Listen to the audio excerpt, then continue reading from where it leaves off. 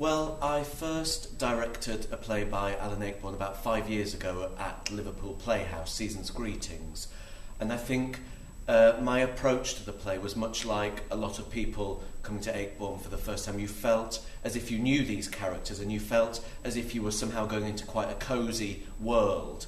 And of course you do recognise these people, but the relationships and the circumstances and the class of the people that Ayckbourn's writing about are actually things I didn't know about at all. And I thought I did. I felt, it's very much part of British popular culture, and I thought I understood what he was writing about and the people he's writing about. And in fact, I realised I had so much to learn. So when Kevin called and asked if I'd be interested in directing Absent Friends, I jumped at the chance, because I thought there's so much more I need to learn.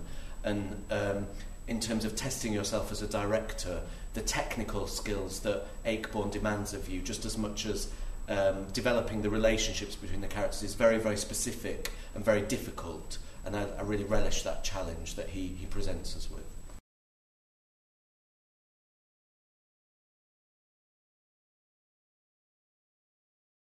Fantastic. It's really, especially with a play like this, where the relationships and we have 3 weeks to rehearse, so we need to, the actors need to trust each other and create very believable relationships in a very short space of time.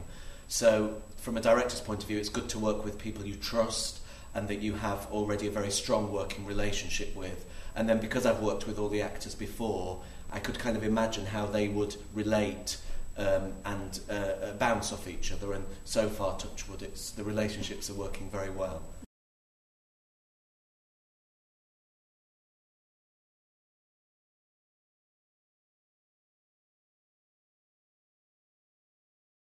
Yeah, I've worked with Colin quite a lot over the last 5-6 years, and I think the thing that was most interesting about this project, the work we've done previously, has been kind of large-scale projects like Animal Farm and Christmas Carol, and they really demand a director and a designer's vision, a very imaginative approach to that kind of work. And of course this play is set in the living room of a contemporary house, and that is the only location, and so it was actually very difficult just designing a room and making sense of the geography of the house and making sure the class of these people and the period are both reflected very much in the furnishings and the kind of walls that surround them, and that was really quite challenging.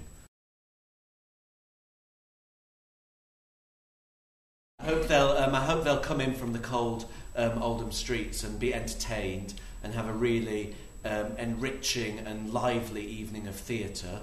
I hope also they might see a bit of themselves in some of the characters, or relate to some of the situations and see how that might affect their own lives. But yeah, I hope ostensibly they'll be entertained and challenged by this brilliant play and this fantastic group of actors.